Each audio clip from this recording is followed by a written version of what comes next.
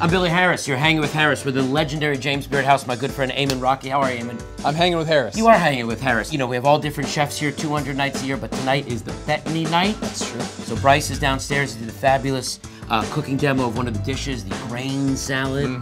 Before you make whatever your creation is going to be, tell me about you. Sure. I'm the general manager at Bettany. Oh, I'm the I'm the author of the bar program there as a whole. This really looks fascinating. I mean, I see some things that I know, some things that I don't know. It's always nice when there's a little jar of absinthe. Sure. Out there. The cocktail is called an upside down umbrella. It's one that actually came out of a really windy day here in Manhattan. It was the funniest thing. You walked out of home or work or wherever you were, and the streets were literally strewn with umbrellas that had been pulled inside out because the gusts of wind were so strong. It was that particular evening, and Manhattan being decorated with all these umbrellas, and frustrated New Yorkers that needed drinks. I made a drink inspired by that particular day. You're like, this should be called the upside down umbrella. Let's get it going. Let's jump into it. Okay. Yeah, absolutely. So we start with Hendrick's gin. It's a lovely gin. It is a lovely gin. We're gonna Flowers, cucumbers, it's got all that. Indeed. Roses. So 35 milliliters of the Hendrick's gin into the large tin. And when you make your cocktails, are you a jigger guy? I'm a very meticulous, devout right? jigger guy. That's your Absolutely. deal. Making a fabulous cocktail like this really is a lot like making. Precision. 20 milliliters of the maraschino liqueur. This is pineapple juice, freshly juiced only about an hour ago. So 25 milliliters of pineapple juice. All right, so pineapple juice, Hendrick's gin, the Luxardo. That's right. Okay. We go. A little lemon. 15 milliliters of lemon juice. We want to still chill this and whip it. This is like a damp shake.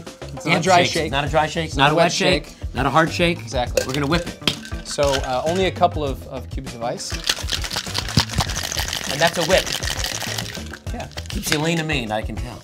Pineapple froths beautifully. Yeah, it does. So we want to go right on top here. Straining it actually doesn't do us any good. We'll be sipping from a straw, and that actually is beneficial because all the small ice particles that are on top that we would normally strain out, hang out on top. Right. We preserve the foam of the cocktail by pouring directly from the tin and into the glass. Otherwise, you lose some of that. We don't want that, okay? Okay, so straw goes in. So the idea behind this is that we're taking advantage of the surface area of the mint and actually covering it with absinthe. With the absinthe. That is important because it's going to go just underneath the straw. Your nose is going to be right there. This is a Polynesian-style cocktail. But it's an upside-down umbrella, inspired by the windy day in New York City. Years ago, That's right. There it is, perfect. And so we just nestle that right there. It should look like an accident, like something bad happened, but the good stuff is down here. Absolutely. So do the thing, do the drink, have a sip. Do the drink.